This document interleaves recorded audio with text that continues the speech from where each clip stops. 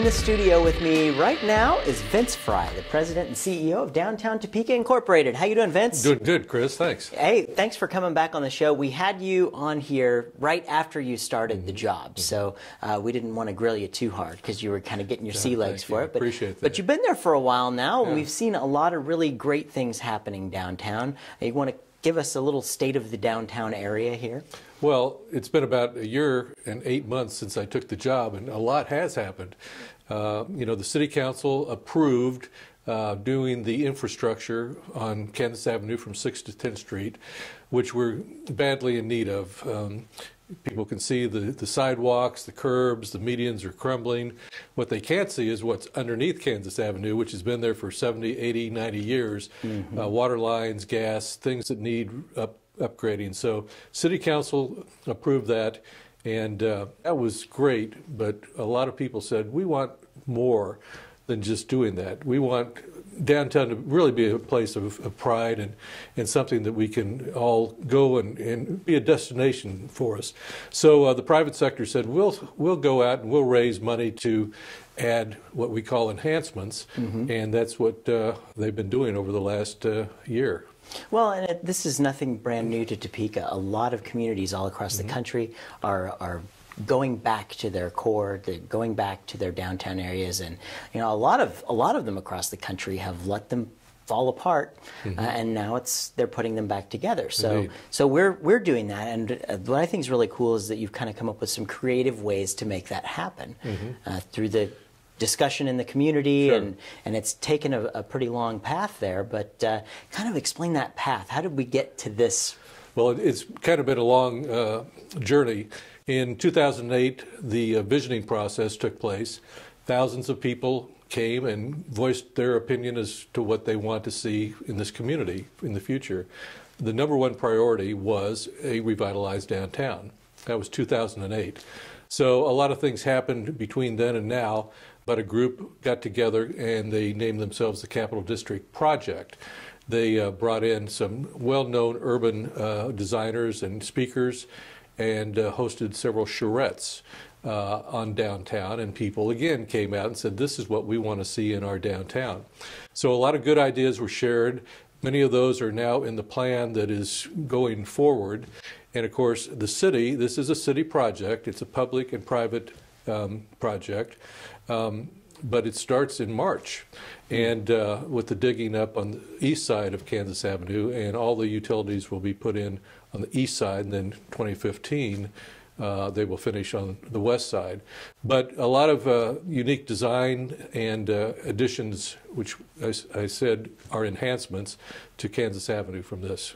So it's important to note that during the construction, as a 2-year project, that there will be traffic going in both ways the whole time. So two lanes going at all times. We're not going to be chopping it down and stopping. Correct. So. Every business will be able to have customers come to their front door. There will be no interruption. There will be obviously construction going on, but we'll be doing a lot of promotion and getting the word out that, you know, we're open and people can come down here. And we want people to realize that when they see this construction, it means progress. Something positive is happening. And so I think people will be excited to see what happens. So, and Kansas Avenue is currently in a 5-lane configuration. They're talking about going down to a 3-lane. So there'd be 1 lane in each direction and then a center lane for emergencies. And explain the rationale behind that. Well, a lot of cities are doing this. Lawrence is one where they've only got the 3 lanes. Want to make it more pedestrian friendly, slow down traffic. So we're widening the sidewalks. There will be opportunities for outdoor dining, kind of a commerce zone out in front of each business of about 11 feet. But yeah, narrowing the street from 5 to 3 lanes and widening the sidewalks. So it will be more of a pedestrian area. Mm-hmm. Yeah. And so, you know, how's the business change down here? You know, from the fact that, you know, this is now happening, are we seeing more businesses, more interest in this area? Yeah, there's a lot of interest. Actually, on Kansas Avenue alone, there have been 9 buildings that have been purchased in 2013. Wow. People that realize that there's going to be a lot of energy and enthusiasm, and they're wanting to be a part of it. Some of them want to live downtown, and so they bought buildings to create lofts to live in. Some of them obviously are wanting to put in the types of businesses that we know people want to come downtown for at night and on weekends. And that'll really be a key when we get all of the project finished, is to have the right mix of businesses down here. Are you finding people a little bit apprehensive to say, I want to open this business right now? Do you think when this construction process is done that we're going to be seeing these businesses pop up? Or are people taking the leap now and getting ready and established at this time? Yeah, well, there is apprehension, as you can imagine, when there's a construction project out in front of the business that you hope to open. But there is a lot of interest. We're seeing it from outside the community as well as businesses that are currently Topeka-based. And, they want to be down here. They realize that there's 25,000 people that work downtown every single day. Yeah. There's a market there that is really significant. But on top of that, they understand that the Capitol has just been renovated. People are going to be coming to visit that in droves, and they want to be able to take advantage of all those visitors that will come just to visit the Capitol building. So there is a great deal of interest, and so I'd love to see somebody tomorrow say, hey, we're ready to build an anchor department store downtown, or bring in this outstanding restaurant.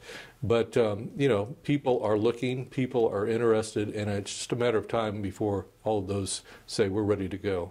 I think people really underestimate the power of the Capitol building. I know from our businesses being right around the corner from where that is, I've seen big-name celebrities come to Topeka and stop in and grab a cup of coffee or, something, and I'm like, hi, why are you here? And they said, well, we stopped and we like to see the Capitol building in all the states as we tour through. There's a lot of people like to do that. And this is going to be now with this, how beautiful this is now. I mean, it is beautiful. And when those big-name celebrities stop in, call me. I'd like to come down and see some of them. I would love to say their names, but I don't think they would like me to. But, it is unique. There's only 50 of them in the country, and ours, quite frankly, I was just there today, is absolutely spectacular. Yeah, it really is. And it's been a long process for that. And now they've got the visitor center, and maybe tell us a little bit about what we're seeing at the Capitol. Well, right off of 8th Street, you can pull up kind of in a circle drive and be let off and go right into a visitors center at the Capitol. It's got some great displays of artifacts. There's a kind of a retail shop in there that you can get some merchandise. But it's just an entryway into this beautiful Capitol that's been completely refurbished. And if you've not been there, you really need to go and take a look, because it is truly spectacular. It's a lot of times it's hard for us to be a tourist in our own city, but when you've got something this really cool right there, you need to get out and check it out. True. So, with the redevelopment project and all that's going to happen, we'll have these pocket parks, mid-block crossings, pavilions, and we'll tell the history of who we are as a community through these pocket parks. So when people come from out of town and they stroll through downtown Topeka, they'll be able to get a good idea of how we came about and who some of our famous citizens have been, and it'll tell a story that people can go away saying, this community is really cool. And really the business part of this, the businesses are sponsoring these parks as well. Is there some kind of a tie-in for which business sponsors which park of maybe what is being done as well? Sure. We've raised $2.1 million from the private sector for these enhancements. We have various opportunities for people to donate, and at the level that they donate, they can get things like a pocket park.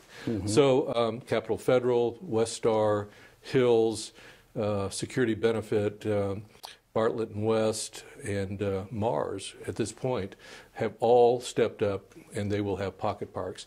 And there'll be certainly information in those pocket parks that tell the story about those companies too. Sure. But everything will be, there will be a continuity throughout all of downtown, and it'll really be places that you can sit, relax, learn, probably have music being played, entertainment, art, and just a unique setting up and down Kansas Avenue. 2 pocket parks for each block. And when are the plans going to be available for John Q. Public to take a look at it and see that? There should be an open house for the public in late January, and the city is coordinating that, and so it should be coming up real soon. Excellent. Well, you're doing some wonderful work. Thank you for coming to DTI, because I know a lot of us as the merchants and the vendors that are down here and the property owners, we really appreciate having a good, strong leader down here, and you're constantly pounding the pavement for us, and we appreciate it. It's been a lot of fun. Absolutely. Well, thank you so much, Vince, for coming on the show, and keep us updated. We want to have you back so we can keep everybody updated on the progress with downtown. I'd love to do it. All right. Thanks a lot, Vince. Thanks, Chris.